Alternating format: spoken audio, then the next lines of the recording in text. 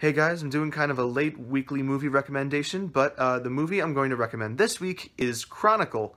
It came out in 2012, I think, directed by Josh Trank, and I really liked it when it came out. I know there's a lot of people who A, either haven't seen this movie, or B, don't think very highly of it, but when it came out, it was one of my favorite movies, like, of all time.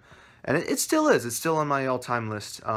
Pretty much it's about three high schoolers who all of a sudden discover this crystal in this weird cave. It's kind of random, and like they never really fully explain it, but I kind of like it, but that I'm getting ahead of myself. So they find this crystal in this cave, and they get bloody noses and pass out, and when they wake up, they have telekinesis.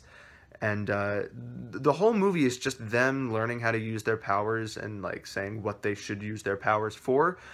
And it's really character driven, and that's what I really like about this movie, is that it's not driven by the plot. It's driven solely by the characters' personalities and what's happening in their life. So that's what I think really sets it apart from other superpower movies or superhero movies, if you could even call it one of those. I think what turned a lot of people away from this movie is the format. It's a found footage movie. So there's a bit of shaky cam in the beginning, but like they start learning to use their powers to like stabilize the camera while they're filming, I guess.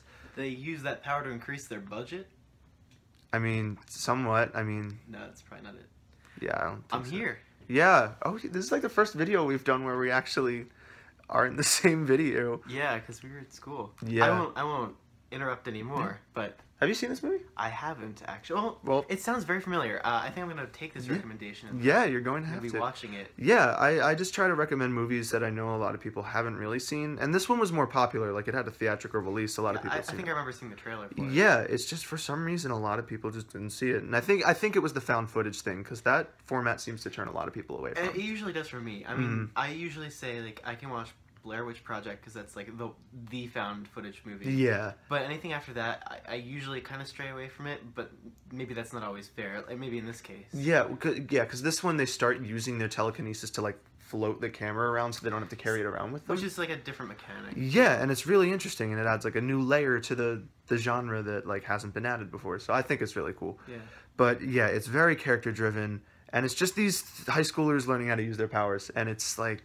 It's really simple, but it's really interesting, and like what their characters are leads to the climax and how they end up using their powers, and I think it's really interesting. But yeah, I mean, that's really all I have to say about this movie. It's very simple, it's very effective, I think it's very well executed, I think the writing is really awesome.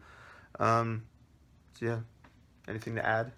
I'm gonna say I'm gonna watch it, and you should too.